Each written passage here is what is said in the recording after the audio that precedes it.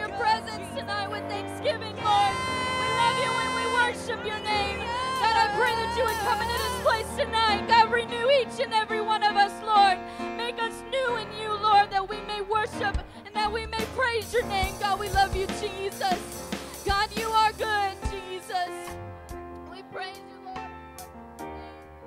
God, in Jesus' name.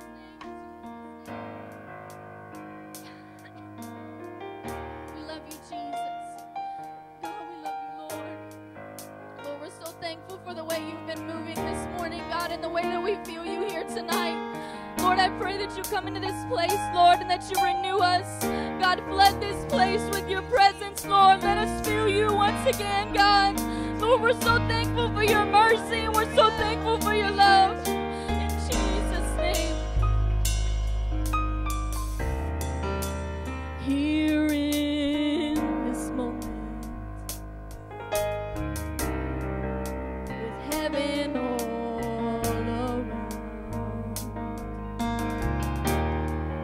I need your restoration. I need your grace to rain down.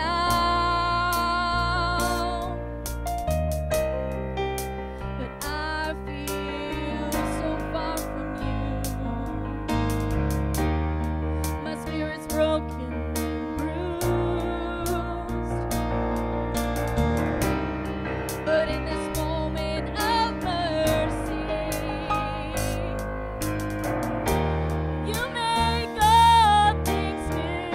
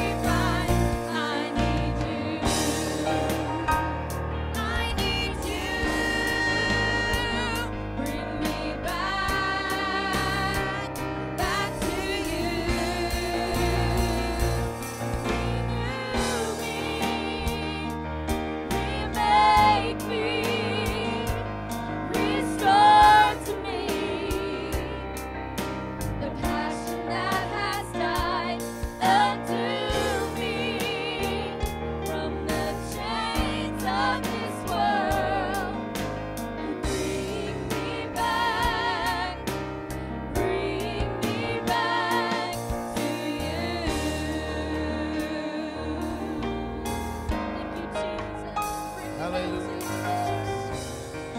Lord, I need you to restore me, God. I need you to renew me, refresh me. Jesus' precious name. Come on, why don't you give the Lord just a praise for just a moment?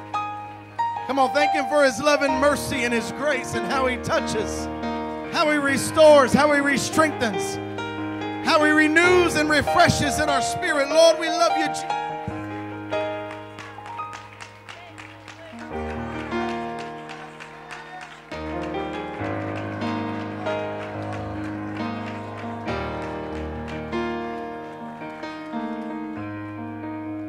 Jesus' precious name. God bless you. You can be seated. I'm just going to make a couple of announcements here. First and foremost, we want to say welcome to all of our guests that we have here tonight. It's especially an honor to have Taylor Stacy visiting with us here tonight. We thank her so much for being here with us tonight. Tuesday, we have our End Time Prophecy series. Let me just make sure that I remind you of that. And then, of course, Wednesday night, everything on campus is canceled. Due to Thanksgiving. We want you to have a good time of fellowship with your families, and I know many will be traveling, and so nothing here on Wednesday night, but Tuesday night we will continue our End Time Prophecy series. Also, the ladies' Christmas fellowship is coming up in December, on December the 2nd at 6 o'clock. There's information at the greeter's desk, a place for you to sign up. I want you to come and be a part of that with the ladies. They always have a good time at that Christmas fellowship. It's also a special honor tonight to have Brother and Sister Beek with us, missionaries to the United Kingdom and the Channel Islands. We are so honored to have them here with us tonight. Amen. We love our missionaries around here, and we are so honored to have them with us here tonight. It's especially an honor. You know, Mom and Dad are good, but to have Kayla and Alexa, they just make it all that much better to have them here as well. And so we are so thankful to have them here with us tonight. So we're going to give them a few minutes here in the service just to present their burden, where God's sending them, the field that they're on. So for just a minute here, if you'll watch a video, and then they'll be up.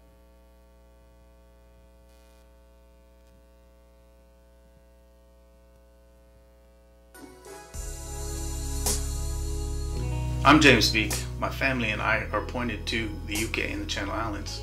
UK is a beautiful place full of beautiful landscapes, large cities, with a population of over 68 million people, a very, very diverse culture.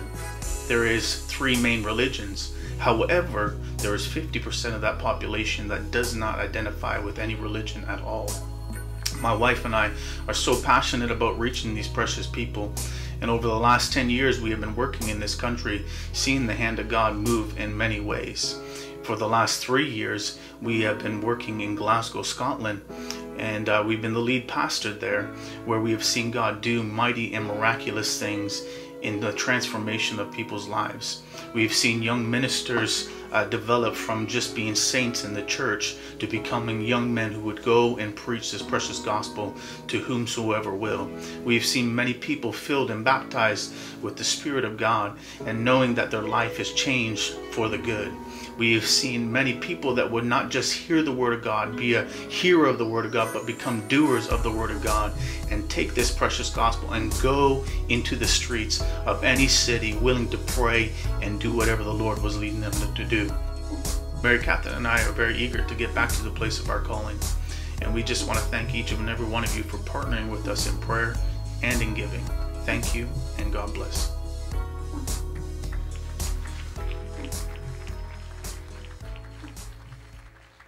Well, praise the Lord, everyone. Thank you for letting us be here tonight with you.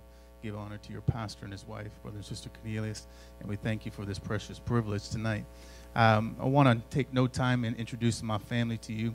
My wife here in the middle is Mary Catherine, my lovely, lovely wife. And then I have my oldest daughter here, Kayla. Why don't you wave your hand, Kayla? Amen. And then what's your name? This is Alexa. It's my youngest daughter. And they're both wonderful blessings in our life. Why don't you wave your hand to everybody? No? Okay. She might do it later. You can bribe her or something. But thank you for this opportunity to share our burden for what God is doing in the UK. And I'm just going to quickly hand this over to my wife so she can share some of the treats and the joys of the things that we experience every day in the UK. Praise the Lord, everyone. It truly is an honor to be here this evening. Thank you, Pastor and Sister Cornelius, for having us today, or this evening, sorry. I'm just going to share a little bit with you about the UK and Channel Islands. But first, I want to say thank you as well, not only for your missions giving. On behalf of all missionaries, we want to say thank you for your monthly pledges that you give for your faith promise, but also any time that you have given towards She's for Christ or Mother's Memorial. These are different avenues that help missionaries out, and we want to say a huge big thank you to all of you. I know this church gives towards that. In the back, we do have a booth, and on the video it says you can partner with us in prayer. We have prayer cards, our pictures on it, so you can remember who we are. It's not just a bunch of writing, but you can pray with us, put it on your fridge, in your wallet, wherever you see it. It will not only help us on deputation, but when we get back to the UK as well. Your prayers are coveted very greatly. Now, as you can tell, I do have a slight accent. I was born in Scotland. My parents were missionaries, and the Lord called it upon not only my life, but my husband's life, that we would follow in their footsteps, and we truly are honored for that. If you go to the UK, if you look at it, first of all, on a map, it's very small. It's about this big. But yes, it does have 68 million people on it. And when people say the UK, they just think England. But we love England. It's a great country. It is the biggest one. But there's also Scotland, where we are based. There's Wales and Northern Ireland. So it consists of 4 countries. And throughout each of those 4 countries, there's many different cultures, many different accents, and different ways of life. If you were to turn on your BBC News, you might hear something like this. Trust in the Lord with all thine heart, and lean not to thine own understanding. But in all thy ways acknowledge him, and he shall direct thy paths. So it's a little bit different, a little bit posher. Not all English accents are like that. They are very broad in range. In Glasgow, Scotland, where we are based, is a slightly stronger accent. And I'm going to read a paraphrase section of the New Testament for you. It's when Jesus calls his disciples to be fishers of men. It is English, but we use slightly different words and turns on words. We'll say it like that. When Jesus heard that John had been put in jail, he went after Galilee. And from then on, he started his preaching, saying, "Turn for your sins and turn to God." Now, one day, as Jesus was taking a wee dorn along the beach, he saw 2 brothers, Simon, Peter, and Andy, casting their nets in the water. "Come on with me," Jesus said to them, "and I'll teach you not to catch fish, but to catch men." Well, right there and then, they left their nets and went with Jesus. A wee bit further along the beach, she just saw 2 mere brothers, Jimmy and John, mending their nets with their father.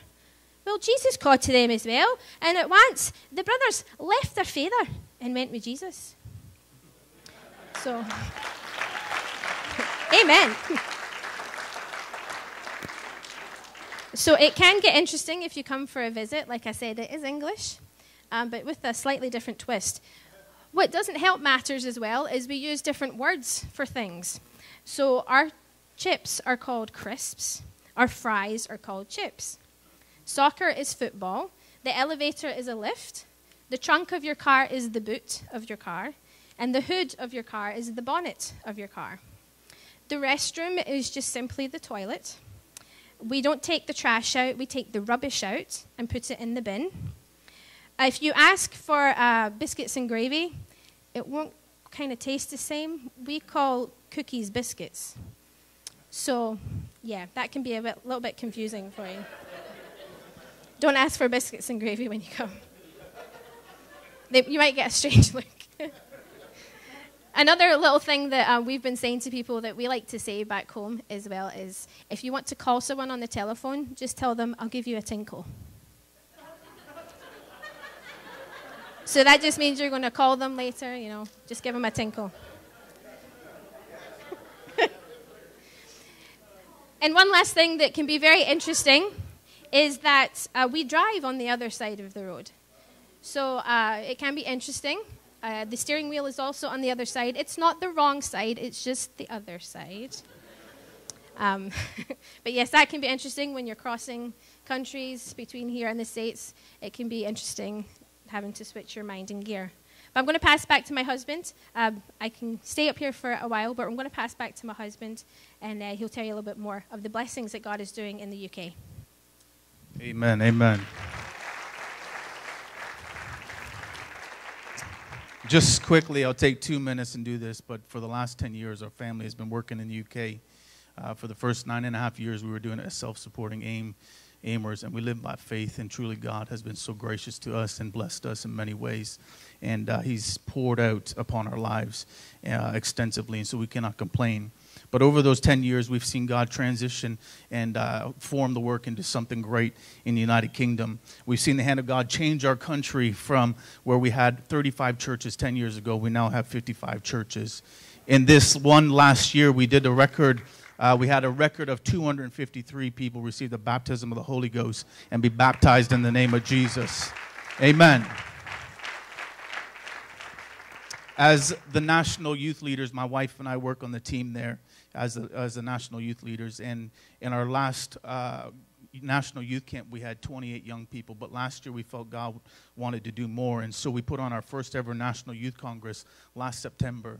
And we prayed for 100. God gave us 300 young people that showed up. And 6 were filled with the baptism of the Holy Ghost. Praise God. I'll tell you a little bit about the work that we're doing in Glasgow. God has been so good to us, and we have a tremendous burden. We have one church in the city of 2.1 million people, and that church has been there for just over 30 years. And so we've been praying, God, build our church so that we can spread out and build many other churches. And in the last 3 years, you could have come to our church on a Sunday morning, and there would have been 65 people on a Sunday morning. But on the last service, when we left this year on June the 6th, there was 163 in our morning services. Praise God. Praise God. Praise God. Amen. On a normal year, we would have 10 to 15 people receive the baptism of the Holy Ghost, and we rejoice for that. But in the first 6 months of this year, we had 24 filled and 18 receive a baptism of the Holy Ghost. Amen. And so we've seen God do great things in transition in our churches and in the work there. God has given us that increase so that we can build many more churches, because we have 5 churches in the country of Scotland with 5 million people, and it simply is just not enough. And so we need God to do more, and he's beginning to do those things. While we've been on the road, and this is the last part of the testimony, while we've been on the road, we've said, God, we're going to continue the work even though we're on deputation. And so we've been working with our leadership back there. And while we've been on the road, the 2 churches that we wanted to start, we started 2 works while we've been on deputation. And so we thank God for these opportunities. That even though while we're on deputation, we're far away from our home, we're saying, God, we know, we believe in that promise. We may be here, but you're still working over there. As you're working here, God is doing the work. And so every month we preach to our church over Skype. We have the setup. And last Sunday, we saw 2 people get the Holy Ghost and baptized while we were preaching over Skype to our church on a Sunday morning at 6:30 in the morning. Praise God. And the most precious testimony that we can say about being on deputation was that not this Sunday, but last Sunday, our daughter Kayla was baptized in Jesus' name. Praise God for what he's doing in our lives. God bless you in Jesus' name. Our daughters just want to say something to tear your pastor's heart out there. Please help us reach the United Kingdom and Channel Islands. Amen.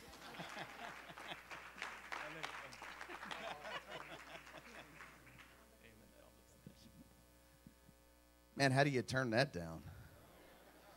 Okay, we'll do it, I promise. Awesome testimony. Isn't technology wonderful? That they can still be having church and folks getting the Holy Ghost and churches starting even while they're on deputation. That is such an awesome thing. Thank you so much for sharing that with us. And yes, sis, I could have listened to you talk for a little while longer. That would have been fine. And enjoyed that time. And those little girls, they just, want to try to rip your heart out. And so I understand that's how you use them. And that's just, if you're okay with that. You're okay with it, then we're okay with it. Our ushers are coming. We're going to wait on you for the Lord's tithe and your offering. In the back, they have a table set up and have many different items on that table. If you want to go back after service and greet them first of all and help support them with the things they have projects as well, and you can help support them in their projects. We'll support them as a church and PIMs and partners. And so we love our missionaries, and we continue to give to missions. Because as I have said on many occasions, if you want Jesus to come back, you really want the rapture to take place, you are strongly, strongly interested in support missions. Because I believe pretty much everything that needs to happen has happened, save everybody get to hear. And so if you really want the rapture to take place, you're interested in missions. And so we want to send our prayers, but we also want to send finance. And so we're excited. We're just inundated tonight with missionaries. Brother Burgesss is from a missions family, and doesn't have as cool a story, but he's from a missions family. And then to have the Beeks here with us, who are also missionaries. And so we are just being blessed tonight by missions. So if you'll stand, we're going to go before the Lord in prayer. We'll pray for the Beek family and what is happening in the UK, and ask God to continue to bless that and anoint it. I can't imagine what it is like to have to be away from your church for the period of time that they have to be away. And so thankful that they can still communicate back and forth, and that God is still moving and blessing in their absence. A few prayer requests tonight. Remember Sister Lois Hilderman, Sister Beck Ritchie. Also remember her. She had to go to the hospital this morning, but she is doing much, much better. And so continue to pray for her. Sue Bashir and family also, and Dean Estes and family as well. We want to continue to pray for them and ask God to touch. If you have a need here tonight, why don't you just lift your hand across this room and ask God to touch that need. He knows what it is. Why don't you just share it with Him? If you need prayer tonight, you can come down. Ministry will pray with you. But let's go before the Lord in prayer. Ask Him to touch here tonight before we move back into worship. Lord, we love you and we thank you, Lord, for your power and for your anointing. God, we thank you, Lord, for your presence. God, first and foremost, God, we pray, God, for our missionaries. God, we pray for the Beek family. God, for United Kingdom, the Channel Islands. God, we pray for them, Lord, that you would continue to open up doors for them. God, I pray, Lord, that you would open up avenues, Lord, that they can reach those who are there. God, give them favor, Lord, with governments in their area. God, that they would be supported. God, I pray. Lord, I pray that you make it a speedy return. God, and continue to open churches and baptize and fill with the gift of the Holy Ghost. God, even in their absence. Lord, every missionary, we pray right now, God, that you would continue to bless and touch. God, whether they're home missions or foreign missions, God, I pray, Lord, that your hand would be upon them. God, and you would touch their families. And God, I pray that you pour out your anointing upon them. God, the names that have been mentioned here tonight, God, you know the needs and you know the situations. God, I pray, Lord, that you would touch it. Every hand that was lifted, God, you know that need. God, we pray, Lord, that you'll touch it. God, bless us here tonight. Bless this offering. Let it go to your kingdom. And we give you all of the praise and adoration in the mighty, powerful, and wonderful name of Jesus. Everybody said, in Jesus' name. Let's worship the Lord.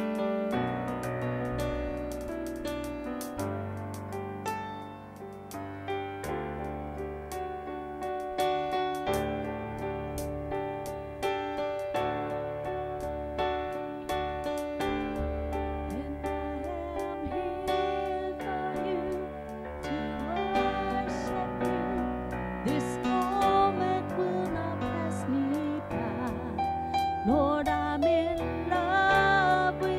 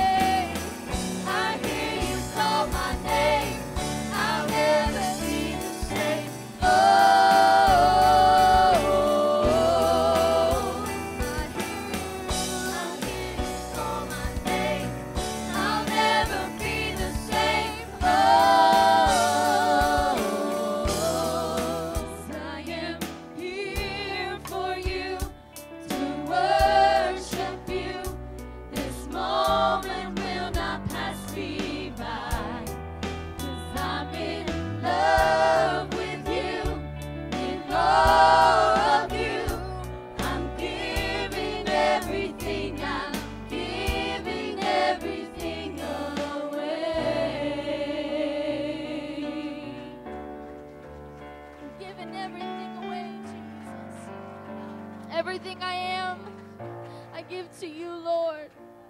God, I love you, Jesus. Come and have your way tonight, God. In Jesus' name, in Jesus' name.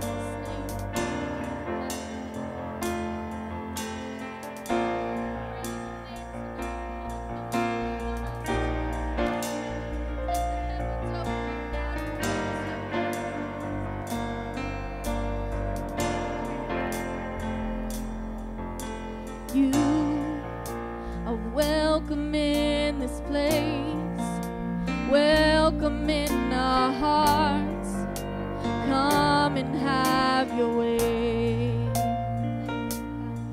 My God, meet us face to face, all-consuming fire, move without restraint.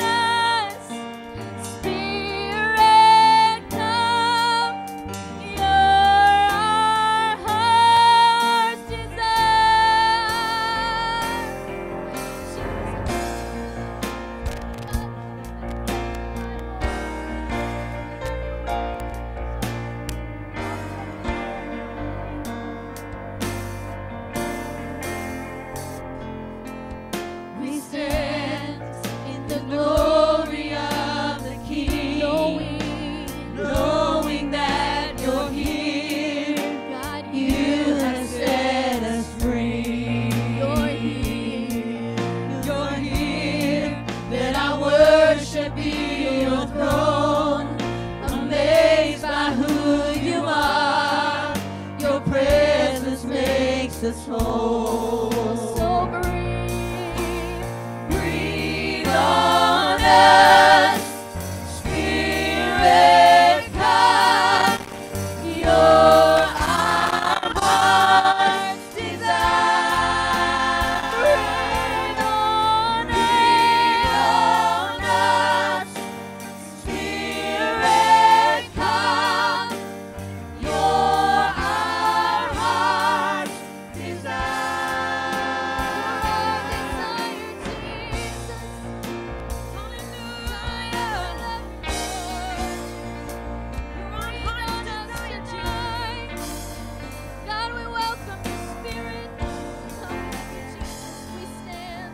We stand in the glory of the King, knowing that you're here.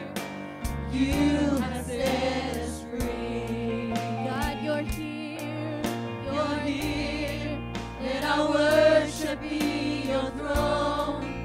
Amazed by who you are, your presence makes us whole. Come and breathe on us. Breathe on us. Spirit, come. You're our heart's desire. Breathe on us. Spirit, come. You're our heart's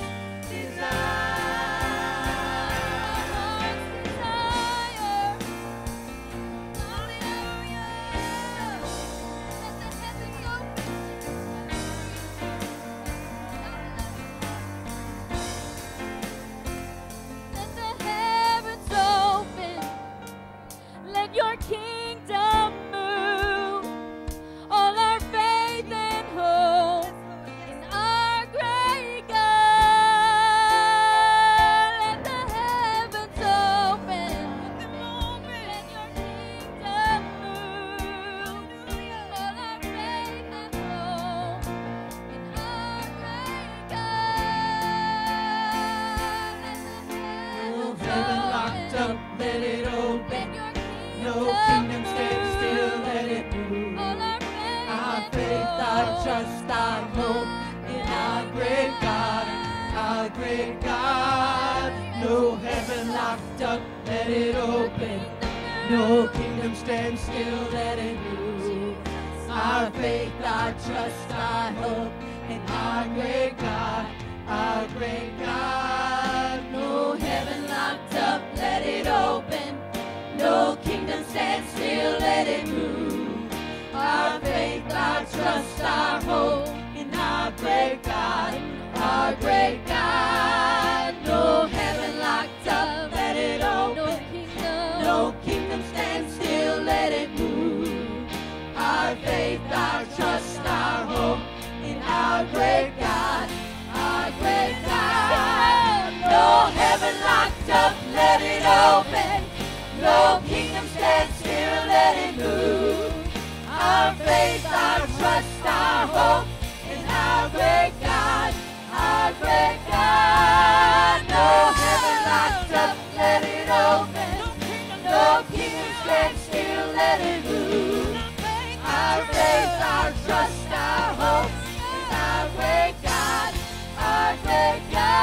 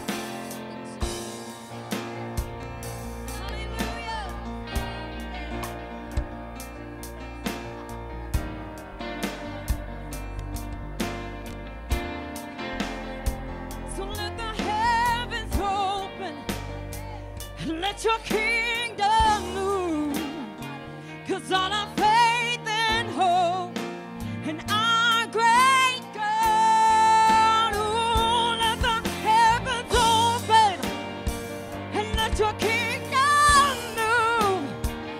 All our faith and hope is in our great God. Let the heavens open, let your kingdom no kingdom stand still, let it move. on our faith and hope, our trust, our and hope, our and our great great God, God. our great God. Let the heavens No open, heaven let it let open. your No kingdom kingdom stand still, move. let it move. On our faith Our and faith, hope, our trust, our hope, our and our great God, our great God. No heaven locked up, let it open. No kingdom stand still, let it move. Our faith, our trust, our hope, and our great God, our great God. No heaven locked up, let it open. No kingdom stand still, let it move. Our faith, our trust, our hope, in our great God, our great God. No heaven locked up, let it open. No kingdom stand still, let it move. Our faith, our trust, our hope, in our great God, our great God. No heaven locked up, let it open. No kingdom stand still, let it move. Our faith, our trust, our hope, in our great God, our great God. No heaven locked up, let it open. No kingdom stand still,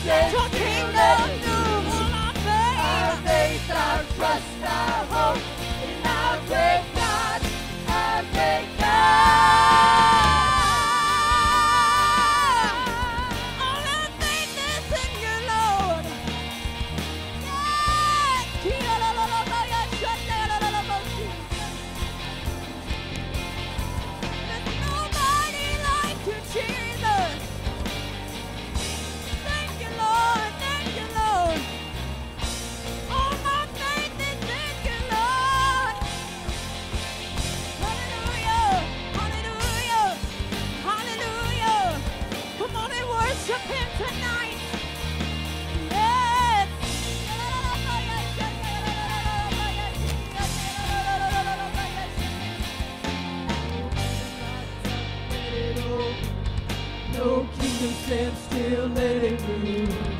Our faith, our trust, our hope in our great God. So no heaven locked up. Heaven locked up, let it open. Because God, you're going to move. Stand still, let it move. You will shake the unshakable. You will move that which is unmovable. Because you are God. No heaven locked up.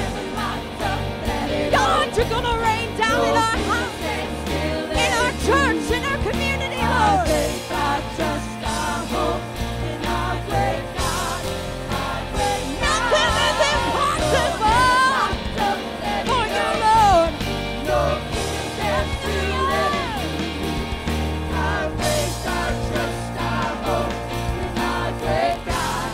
Our great God. Come on and shout it out. No heaven locked up, let it open. Yes! No kingdom stands still, let it move. Because all our faith Our is in faith, you, our Lord. trust, our hope in our great God. Our great God. There's no heaven No locked heaven up. locked up, let it open. No kingdom No will stand kingdom still. stands still, let it move. All our Our faith faith, and our trust, hope. our hope in our great God.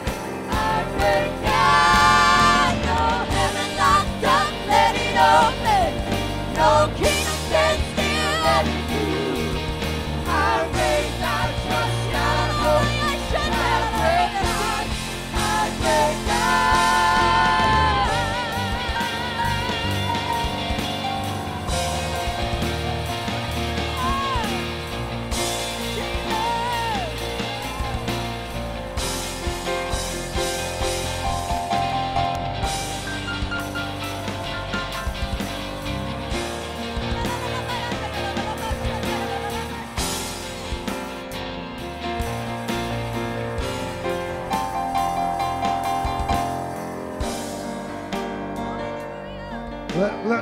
Let me ask some of you a question.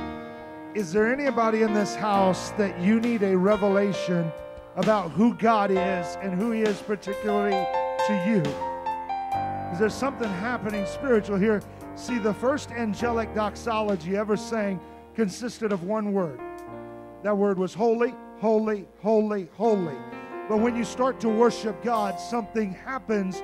You get a greater revelation of God, right? And so when and that greater revelation, Brother Beak, makes you want to worship more. So when you read the second angelic doxology, it said, holy, holy, holy, Lord God Almighty. But see, when you get a greater revelation of God, you want to worship Him more, right? So the third angelic song said, holy, holy, holy, Lord God Almighty, which was and is to come. And then they kept worshiping, and by the time you get to the final song over in Revelation, it goes something like this: holy, holy, holy, Lord God Almighty, which was and is to come. Worthy art thou, O Lord, to receive glory and honor and power, for thou hast created all things, and for thy pleasure were they created. And they sing a new song, saying, you're worthy to take the book and open the seals, for thou wast slain and hath redeemed us to God by thy blood out of every kindred. And it goes on and on and on. Your revelation of God you're looking for is not going to be found in an endless quest through your doubt. It's going to be when you worship God from your heart. There's a revelation of His mercy and His power and His deliverance and who He is and what He can do.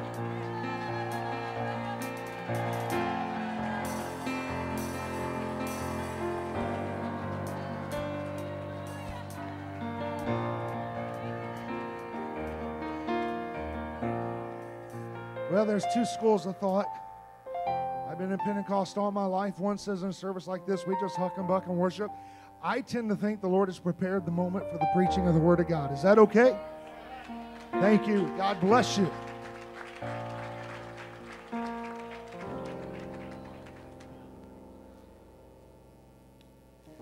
I cannot tell you what being here this weekend has done for me. I don't know if it's done anything for you, but boy, it's done a lot for me.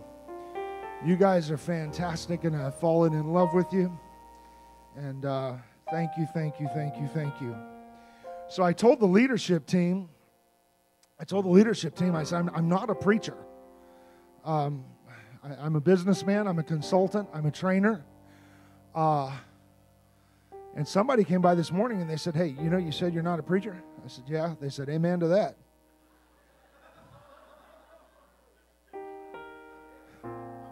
Got to be honest, it stung a little. But I'll get over it. Missionaries, oh my Lord, you guys just crushed my heart tonight. Took me way, way back. This was my childhood, being on deputation. You don't know how hard what these people are doing is. And the hardest thing is not traveling and being in church every night. The hardest thing is being away from where God has called you to be. And please pray for them. I don't know how I'm supposed to compete with those two girls. It's like a cuteness overload. I'd like to have a basket of puppies or something up here to keep up with that. Can you guys handle a little preaching tonight, or are you all done?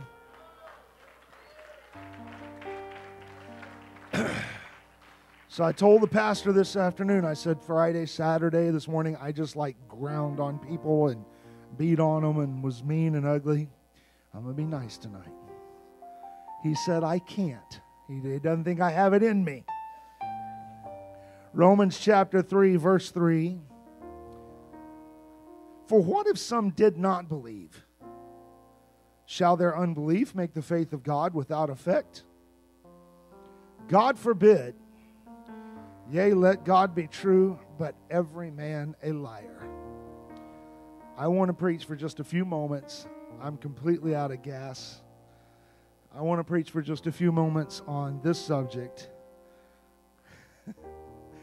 The seemingly impossible, somewhat suspect, very suspicious, wildly improbable tale of truth.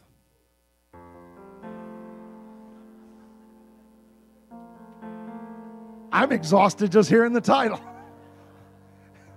God bless you. You can be seated. Interesting question there in verse 3. Let me see if I can paraphrase a little bit without doing violence to the text. If someone chooses not to believe something, does their not believing affect the truth of what they choose to not believe? Does something become false simply because someone says it's false? Now, truth is a little stronger than that, yes? Is reality, here's an interesting question, is reality altered by how many people do or do not believe it? Of course not, right? For thousands of years, every person believed the world was flat. And the whole time it was a globe spinning in space, right? For hundreds of years, the brightest minds alive believed the best cure for disease was to drain someone's blood. That's how they killed George Washington. He had the flu, and they drained his blood, and he died. For most of recorded history, men believed Earth was the center of the solar system. You realize the idea that Earth is not, that's a relatively new idea in human history. Men believed that the Earth was the center of the solar system, if not the entire universe. And the whole time that men believed this, the Earth was orbiting around the sun. I grew up in Argentina, where they firmly believe that Chevy and Chevrolet are two different car companies. And they'll argue with you. Everybody in America knows that's not true, but they will argue that just because someone believes something doesn't mean that their belief is accurate. Just because they say something's not true doesn't mean they're right. In Victorian England, it was firmly believed that smoking was good for the digestion and the circulation and the lungs, but just for men.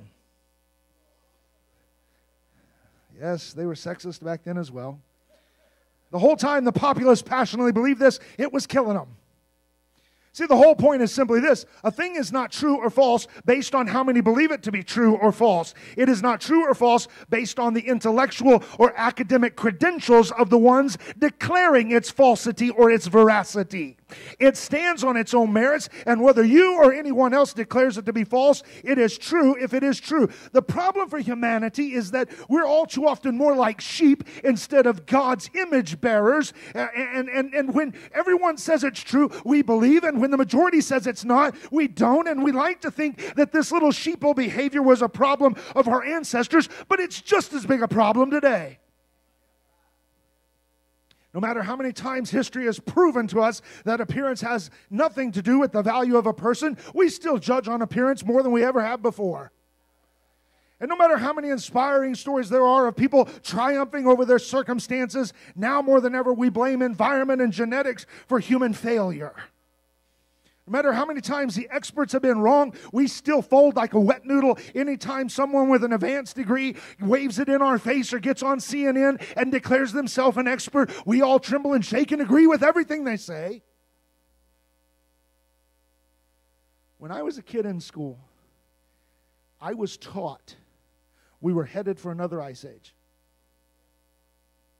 And they brought in all the graphs, and all the experts said so. And I'm not making this up. We learned how to make igloos when I was in the 5th grade.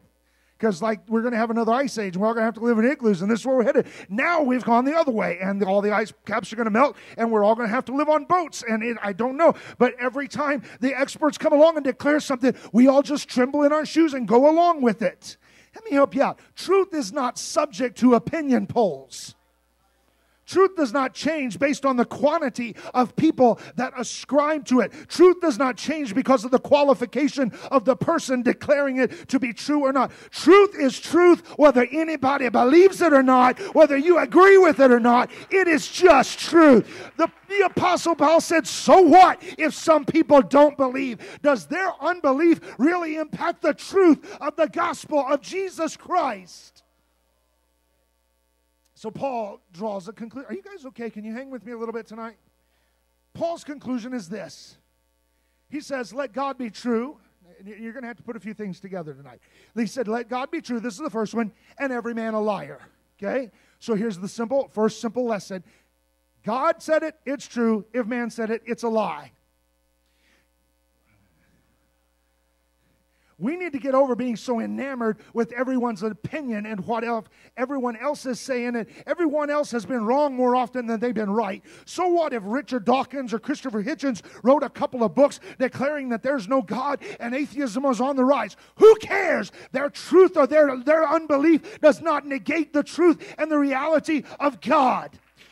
Get over it. So what that some secularist said Jesus Christ isn't real and they put him on the TV and gave him his own show? It really doesn't matter. Oh, Hollywood made an anti-Christian movie. Who cares? Get over it. Truth is truth no matter whether you, I, anybody else believes it. Right is right. Sin is sin. Godliness is godliness. Truth is truth no matter who believes it.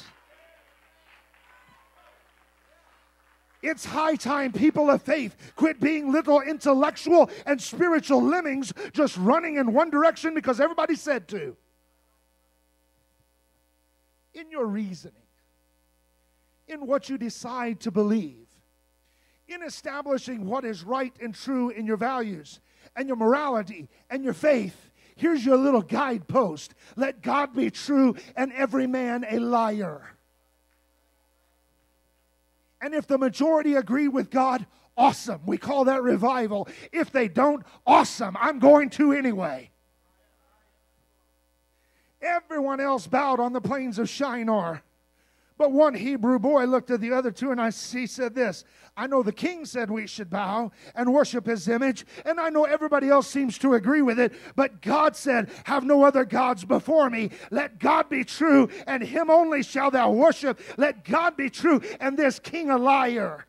Joshua looked the entire nation in the eye and said, you can wind up serving these false gods if you want to. Every last one of you may bow the knee to Baal. I don't care. As for me and my house, we will serve the Lord. Let God be true. Every man a liar. What is true is not subject or influenced by popular opinion. It doesn't matter what your friends think you should do. What did God tell you to do? Who cares what is morally acceptable in our culture? What does God find morally acceptable? You don't need a rating system to tell you what is appropriate for your kids to watch. God said, set no evil thing before their eyes. What do you do when your world run headfirst into God's law? Let God be true and every man a liar.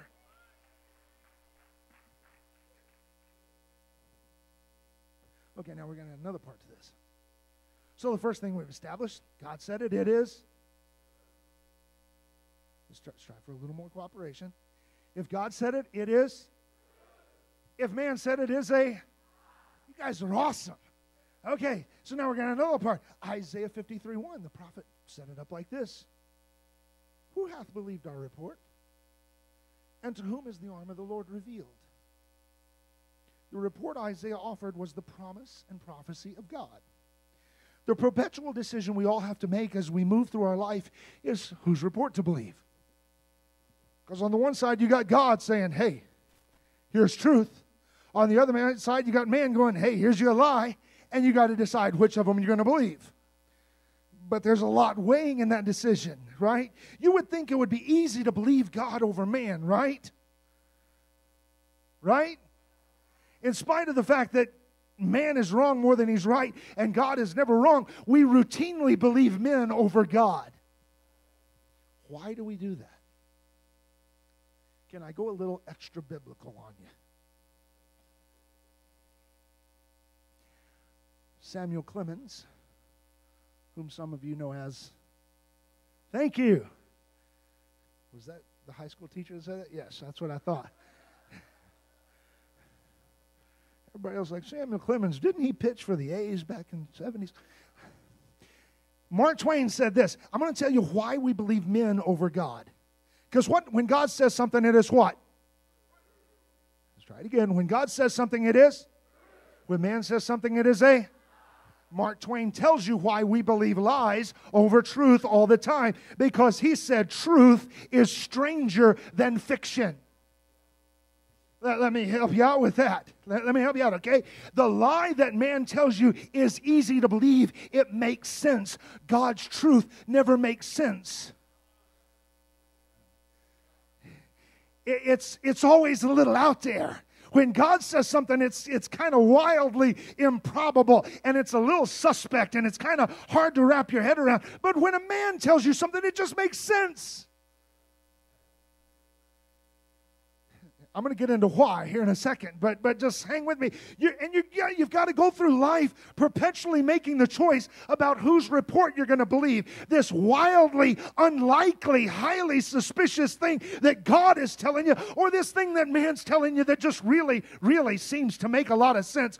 The reason man's lies make sense and God's truth seems so strange is man deals in the realm of what I know and understand, but God comes from a dimension that I cannot even get my head around. The Bible says this, the things which are impossible with man are the very things that are possible with God. In other words, you're not even in God territory until it's impossible. You haven't even stepped over into God's realm until it is incredible. You're not even moving in a God dimension until it doesn't even make any sense to you. So when the doctor says you're going to die and God says by my stripes you're healed, that lie seems so believable and the truth so improbable, and you're going to have to decide whose report are you going to believe, the lie or the truth.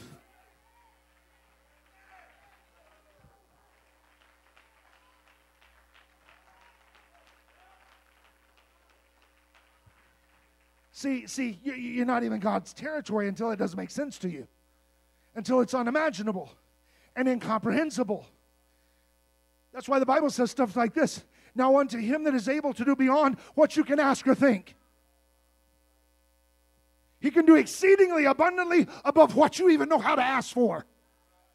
The Bible says that. He said you're going to have to pray in the Spirit because there's some stuff you don't even know how to say it. It's in a God dimension that just doesn't make sense. So yeah, it makes sense that God's truth is not going to make sense. It exists beyond the realm of what's possible for me. It's outside of my comprehension. Anything that man's going to say is going to be in the realm of my experience. But we all believed the world was flat while it was globe existed outside of our experience. Whose report are you going to believe, and what will you believe? The lie of man or the seemingly impossible, somewhat suspect, very suspicious, wildly improbable truth of God, or the so believable report of man? Can I go back to Isaiah for a second? He says, whose report are you going to believe? But there's something at stake, because he follows it up. And to whom is the arm of the Lord revealed? This is a continuation here. What he's saying is, depending on whether or not you believe his report, will determine whether or not you see the arm of the Lord. Hang with me, hang with me. I'm like almost done. He said, if you believe the report, if you believe the wildly improbable tale of God, you're going to see the strength of God. You're going to see the arm of the Lord. Who hath believed a report, and to whom is the arm of the Lord revealed? If you believe the report of God, you're going to see the strength and saving and delivering power of God. If you believe God, the arm of the Lord is going to be revealed to you. Now, before we get too deep in that, what if you choose not to? Now, there's implications both ways, okay? Can we go through what we've learned so far? Real quick refresher. If God says it, it is. If man says it, it is a. It makes sense to believe the man because it's in the realm of our experience. God's is not. If we believe the report of God, we see the strength of God in our life. But what if we don't? Well, the Bible answers that in 2 Thessalonians 2:11.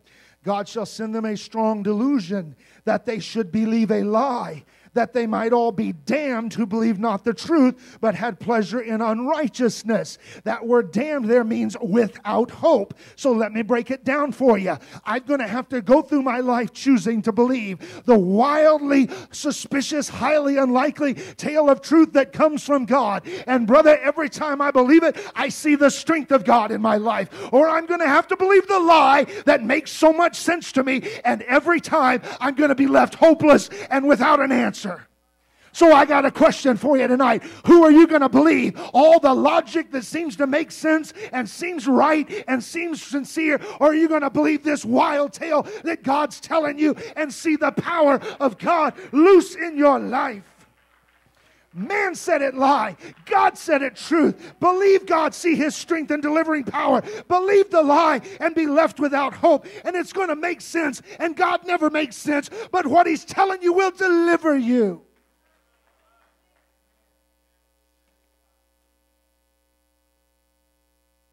Okay. I'm almost done. Seriously, I'm almost done. You got, man said it. You can't believe it.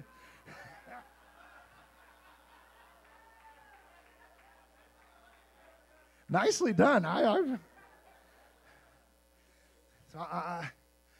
told you I was going to be nice tonight. I'm going to simplify life for you.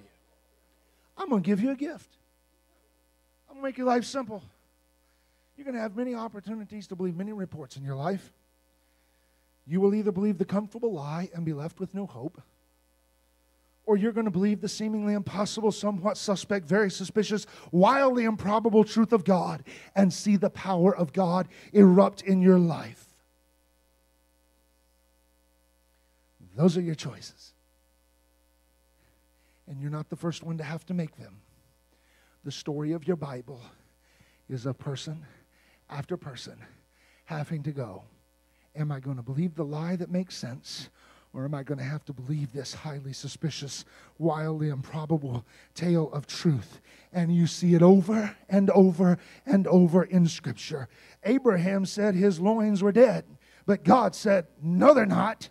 Sarah said, I'm too old to have a baby. God said, no, you're not. Jacob said that you can't have the birthright because you're the secondborn, but he had it anyway. Jacob said, my son is dead. I see the bloody robe in my hand. God said, no, he's not. I'm elevating him to the throne of Egypt. Joseph was supposed to spend his life in prison, but he didn't. Moses was supposed to die as an infant, but he didn't. The Israelites, are you hearing me tonight? Over and over, the story gets crazier and it gets wilder, but it's true. The Israelites said, we don't have any food in this wilderness, but bread fell out of heaven. They said there's no water in this desert, but the rock split in two and a river rushed out of it. Oceans are not supposed to part, but they did. You're not supposed to walk through a sea on dry land, but they did. Fish are not supposed to swallow men and spit them out, but they did. I'm telling you, it's crazy. It's wild. It's improbable, but it's truth. I know it doesn't make sense. I know it.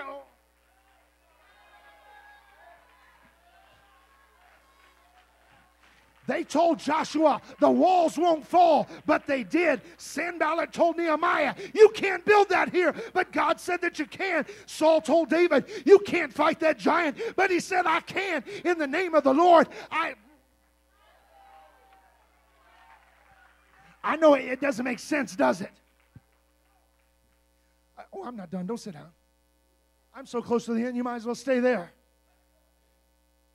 You see, over and over and over, the tale of truth just doesn't make any sense. It's just not right.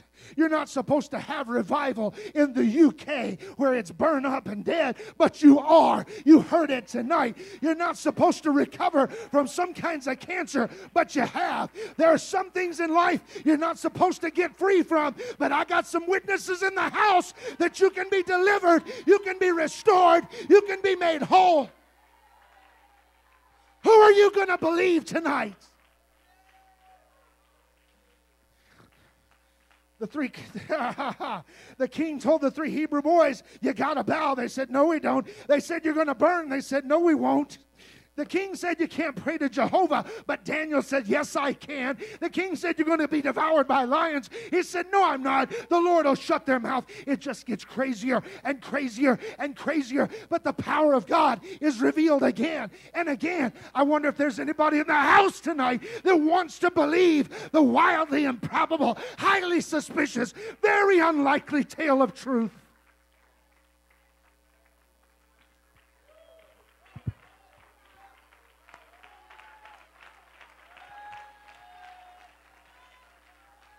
The widow told Elijah, we're going to starve. There's no food left. But the cakes kept popping out of the oven. They said nothing good can come from Nazareth, but the king of the world did.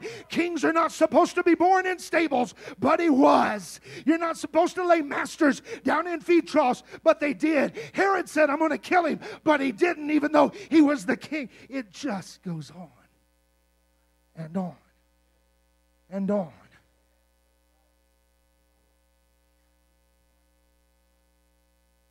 The tale of truth is the craziest thing you'll ever hear.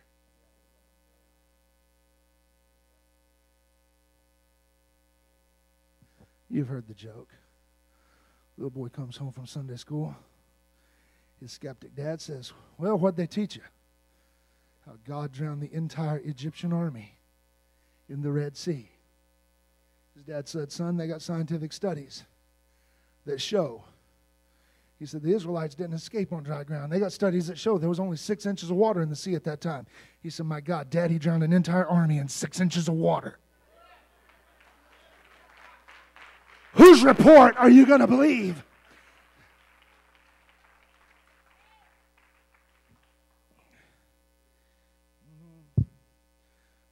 You're not supposed to touch lepers and walk away clean, but Jesus did. Men can't walk on water, but he did. The thief had no shot at paradise. He went there anyway. That stone was supposed to seal Jesus' grave, but it didn't. Saul the persecutor was never supposed to be a preacher, but he was. Fishermen and tax collectors don't change the world, but they did. They told Peter, don't you preach in that name again, but he did anyway. They told Peter, you're going to die at dawn, but he didn't. They told the apostle, you ain't ever getting out of this jail cell, but at midnight, the chains shook loose off of them. Gentiles are not supposed to receive the Holy Ghost, but they did anyway. Somebody said, you can't get free from that addiction. I bet I got somebody in this house that can testify that ain't true. Satan says you're never going to be used by God. The truth says, yes, you will. And the truth will set you free from every one of those damnable lies that has limited you and bound you and kept you in. And I come against the lies in the name of the Lord Jesus Christ. Let God be true. Let God be true. Let God be true. And every person that's ever told you anything contrary to the will of God, let them be a liar and reject their lie. Somebody needs to shout at that voice in your head right now. You're a lie from hell. You're a lie from the devil. Let the truth set you free.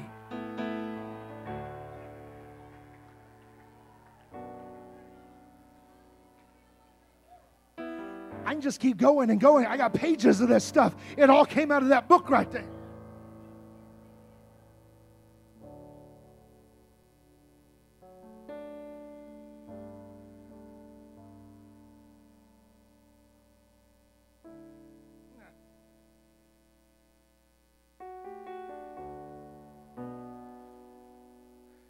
He said the Holy Ghost isn't for us today. Anybody know that that's a lie?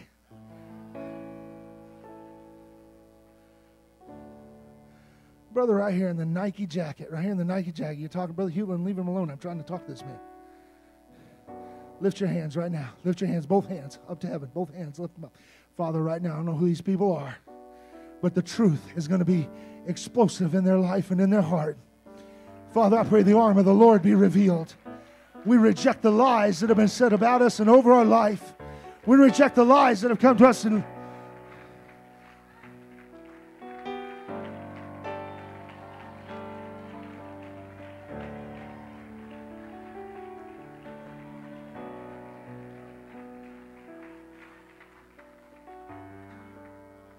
they said there's no forgiveness for some of the sins you've committed. But the truth says, I will remove your iniquities. As far as the east is from the west, who are you going to believe? They said, you can't come back from that. God said, if any man be in Christ, he is a new creature. Old things are passed away. Everything is new. Who are you going to believe? You're going to sit there hopeless and damned, or are you going to see the arm of the Lord revealed in your life?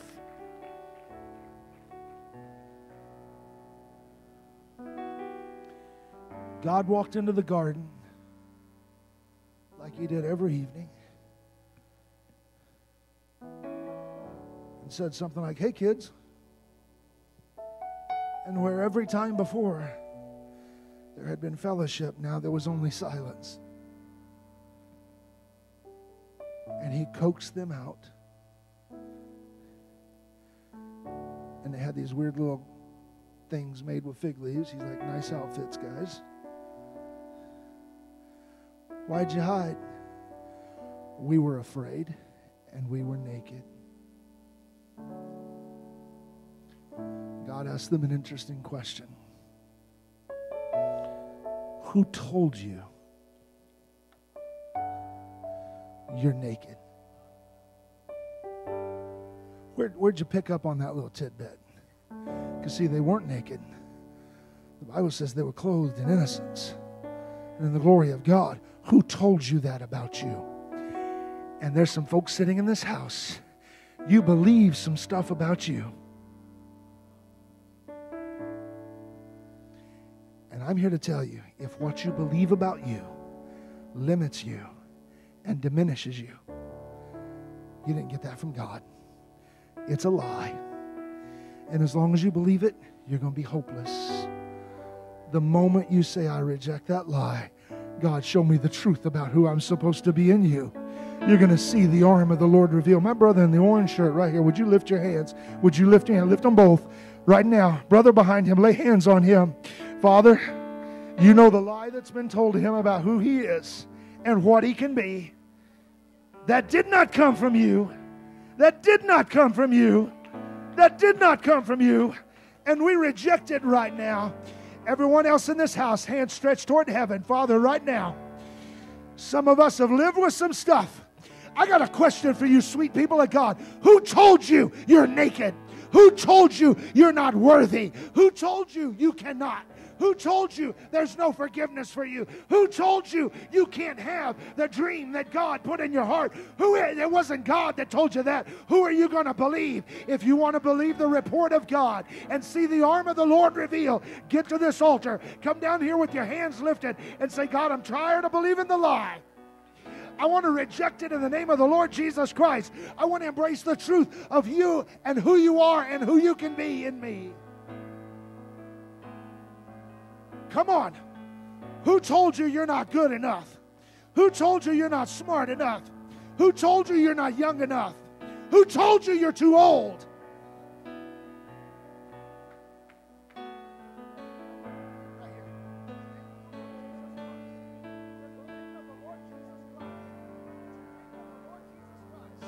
Come on, whose report are you going to believe? Whose report are you going to believe? You got to believe. I know it's crazy. God's going to tell you some stuff in this altar about you. He's going to tell you some stuff about your future. He's going to tell you some stuff about your life. And it's going to sound crazy. It's going to sound wild. But it's the tale of truth. That's it. That's it.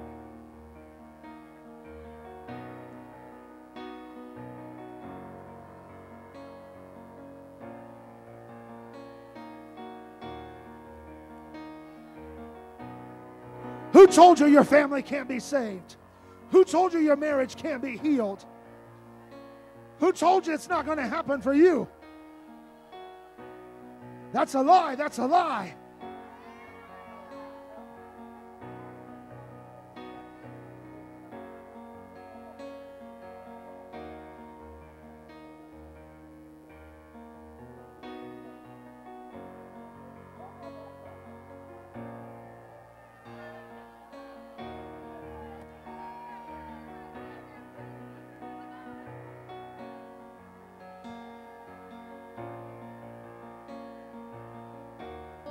Someone needs to tell the devil he is a liar and that you're not listening to it anymore.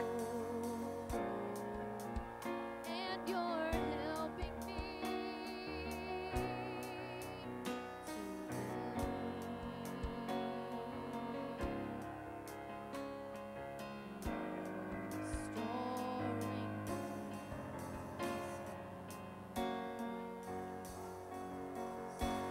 There's nothing too dirty that you can't make worthy. You wash me in mercy. Oh, yes. I am clean. There's nothing too dirty Time to reject some lies. that you can make worthy. You wash me in mercy. I am clean. Come on, let God talk to you about you. What was dead now lives again. My heart's beating